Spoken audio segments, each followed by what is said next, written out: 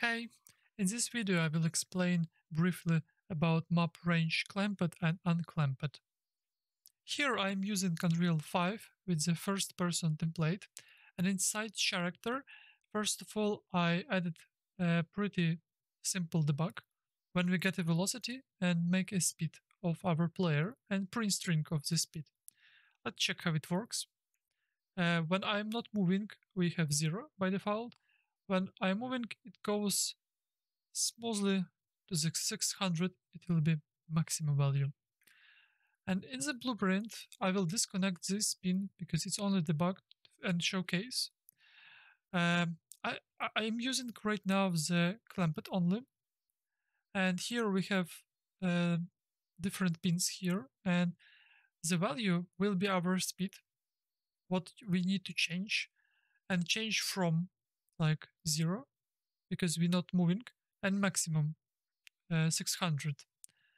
And we remap this value, these two values, to the new, and this will be 0, and it will be a maximum value right now 1. And it means when we will play, we convert these values to this, we remap them. And let's check how it will work. By default it's 0 because we have both 0, and when I'm moving, it goes not to the 600, to the 1, because we remap this value to the new one. And you can add values wherever you want, and it will work. Another also method we have unclamped, and a little difference when we have unclamped, and it works not the same, because when we will have a speed a little bit bigger than 600, we will have here a 1.1, for example, and it can be increased, not clamped. I will show what I mean.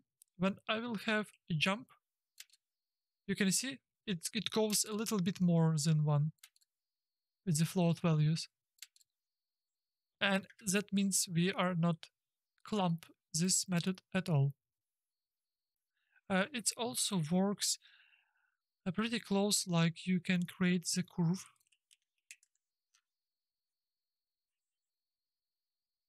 For example, float curve.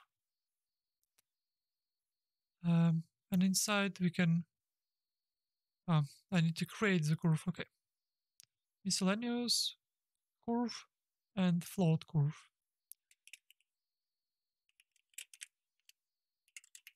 And inside the curve I can add the pins from 0, 0, and another one will be like time 600 to 1. It can work also with these values, and you can add a different variants how it will work. But instead using curve, you can actually use the remapping.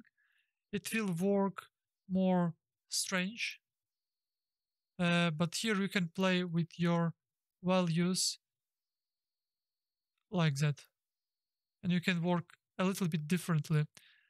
But without that, you can also use remap node or remap unclamped, and it will work great. And it's sometimes very helpful when you need to take from one value to another, and in the code only.